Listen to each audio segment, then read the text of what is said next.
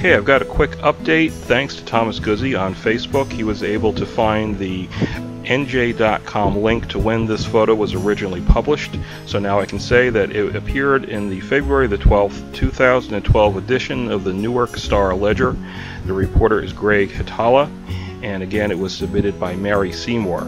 Now, I've sent an email to the reporter, Mr. Hitala, and as of this posting I don't have a response yet, though it's still early. As soon as I get one, I will update everyone. So first I wanted to confirm that Woodrow Wilson was indeed in Elizabeth, New Jersey on May the 1st in 1913. So I did a search on Woodrow Wilson for the beginning of May 1913 on the New York Times website.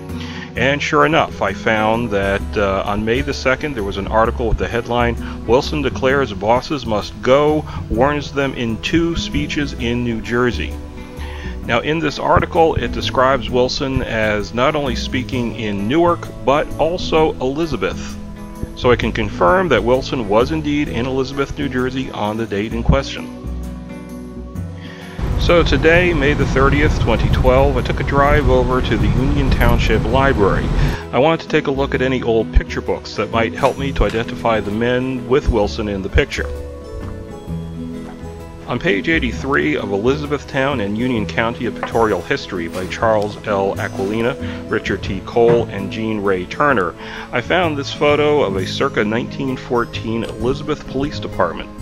There's a rather portly gentleman up in front that looks like the gentleman in the photograph that people are referring to as Wilford Grimley. At first I thought maybe he was the police chief, but then I found this picture. This is George C. Tenney.